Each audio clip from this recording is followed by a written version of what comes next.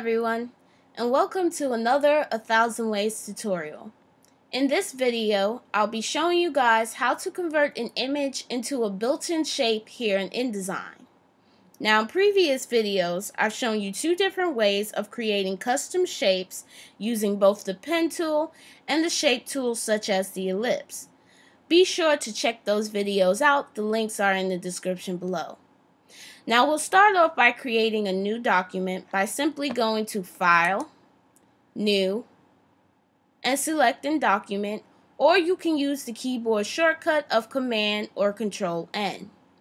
Now I have a document already made up here, and I'll just simply grab that. And if you wish to know the document setup I'm using, then simply refer to the description below. Now I'm going to place my desired image within my page. To do so, I'll go to File and click Place, or you could use the keyboard shortcut of Command or Control D. Now once that's done, I'm going to grab my image here and simply click Open. And my image is pretty huge, so I'm just going to click off the page here. And as you can see, it pretty much fills most of the page. By the way, this page is 8.5 by 11. So now I want to either resize this image or just create my shape.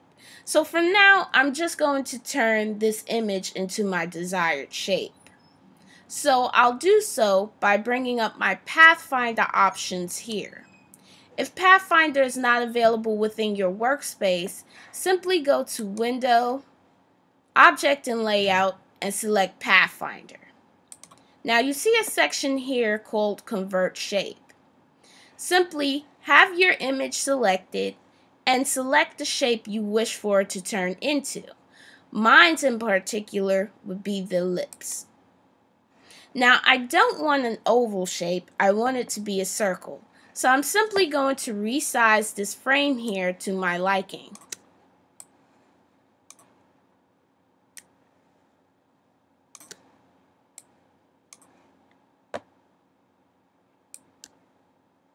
And I'm holding down the shift while I do so it doesn't distort the shape here.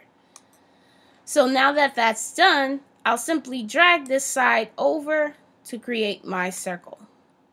And that's pretty decent, so we'll just bring it over a bit. And now you see we only can see a leaf of our image, but we want our butterfly sitting on flowers to show up. So I'll simply grab my direct selection tool, or you can press A on your keyboard, and you can simply drag your image to wherever you want it to be. Now since my image is so huge, I'm going to resize it now by going to the corner here, and as you can see, our cursor turned into this 2-arrow icon, and I'm going to hold Shift and resize my image within the frame and just simply drag it on over.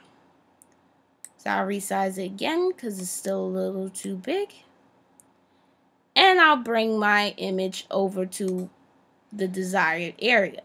And now you can see my butterfly sitting on flowers. I hope you guys enjoyed this video, and I hope to see you in the next 1,000 Ways tutorial.